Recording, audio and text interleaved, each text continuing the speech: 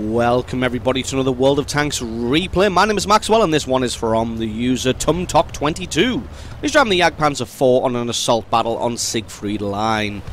Jagdpanzer 4 is a tier 6 tank destroyer for the Germans. Not a fantastic tank destroyer, but I mean it's okay. It performs reasonably well at least. Not too terrible. Its gun is okay. If we take a look at the hard stats, 145 pen, 220 average damage. Now normally I don't like to show replays from tank destroyers, especially fixed body tank destroyers like this, and ones without turrets, just because the play style from them tends to be very static, a little bit campy, and let's be fair, not fantastically interesting to watch. But this one here has a fantastic mix of aggression, skill, and tactical awareness, which just make this one an absolute joy to watch. As we see Tumtok heading into the town, it is an assault battle, and they are supposed to be capturing the base from the enemy team. You can see the enemy team has made a massive push up to the very north of the map straight away. So Tumtok notices that on the map, spins himself around, and have a shot at who he can. Gets a good hit on both. Two tanks so far. Going to try and get more on the T-34-85. He's just playing a little bit more cagey now. That one just scores a 0 damage critical hit, and this T-34-85 decides to back away, but not before taking another hit. Looks like that one actually took the track off as well. Can he get the last bit of damage? He can indeed. And that's a very quick first kill of this match. Obviously with this been a 9.15 replay, I don't have any mods installed, so we're not going to have any of the damage panel or anything like that, so we won't know how much damage he's done until the end of the game. But trust me, it's going to be a large amount. You can tell just by the amount of kills that he's going to get that this one was a high damage game. Just keeping his eyes up north here. They do have a lot of tanks themselves up there, but just any guns that can be pointed in the direction will help out. It's T-34-85 playing pretty cagey. He's in the centre. Tumtok trying to move around to try and get a better shot on them. Not quite got an angle on that ST. Gonna fall back again. Maybe offer some help to this Panzer T-25. Looks like he's still trying to get some shots up north. But it looks like the enemy tanks have fallen back from that position now. Did see a Hellcat and an M6 moving in on what could have been his position, so he's just fallen back, gotten himself to the second line. We'll try and get a hit on this Hellcat as he comes flying around the corner. Does get a hit.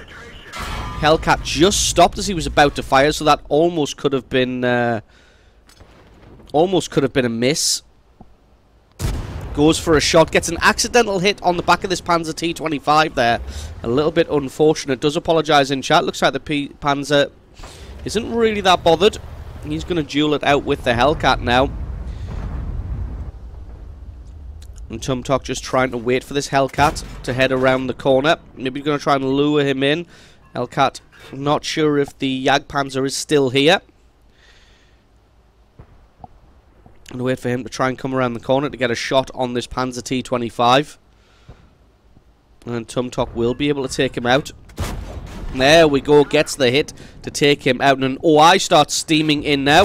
He gets the hit and saves the Panzer T-25 before he gets taken out. And what a beautiful shot. That's kill number 3 now. This team is losing though. 5 kills to 9.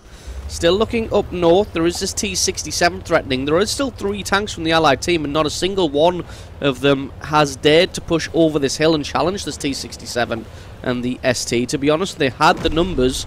They don't anymore because they've been whittled down. Having a look at this Chi-Nu in the background now. Going to spin around, see if we can get a shot onto him. And only see the very top of his turret. That would be an audacious shot.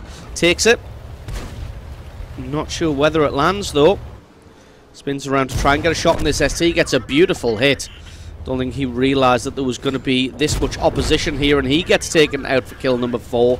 This is not looking very well at all though. 13 kills to 7. It's just Tumtok left and this grill. T-67 is moving in. Gets a great hit on him and bounces one, which is good to do from the T-67. It does have 128 mils of pen, if I remember correctly, so that thing is able to do damage to a tank destroyer like this. He's trying to put some distance between himself and the oncoming enemy horde. And that's the best thing to do in this kind of situation when you're one of the only tanks left, is just to try and put some distance between yourself and the enemy. He does take a hit from something as he starts to back away, and this would be a difficult position even with a mobile, agile, medium tank. But with a fixed body tank destroyer, it's going to be even more difficult. Trying to get a hit on this Chi-Nu. That one just about missed, unfortunately. Jgd.Pz heads around the corner now to try and keep himself safe. It looks like he's ran out of space to put between himself and the enemy team. Gets a lovely hit on this Jgd.Pz. And wait for his gun to reload. Can he get a last hit? He can indeed. That was a lovely piece of luck there to get a not aimed at all shot on that Jgd.Pz. And that's kill number 6, but there is still 6 enemy tanks remaining. And there was a Chi-Nu moving in last time we saw. No, he's still behind the building. Didn't want to charge down with the Jgd.Pz. Chose to charge down now when he was all alone, and he gets taken out for kill number 7. Tumtok heading down towards the lake, putting some terrain between himself and the oncoming enemies, and as you can see, decided to move across to the right hand side, like I said, to put more distance between himself and the enemy. The more distance you can put between yourself and them, the more likely you are to survive. Heading all the way onto the red line on this right hand side, on the number 0 line. And there we go, the M6 is over here. Gonna try and get a quick shot onto him before the M6 spots him. Looks like he's not spotted, actually. Unless the M6 just was not paying attention whatsoever.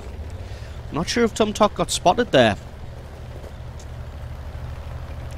Starts to back away further into the corner. Doesn't have an Excelsior, an SU-100Y, an OI. There's the Excelsior. Can't quite get the gun depression to hit him properly. Does bounce a shot from the Excelsior, which is pretty lucky. His shot didn't penetrate either. Not got the gun depression to hit him from the other side of the hill. Going to have to go over the top.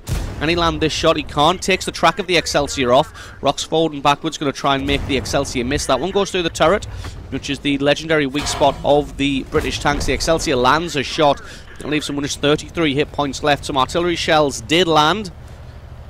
Luckily that one did not hit. That leaves an OI and an SU-100Y.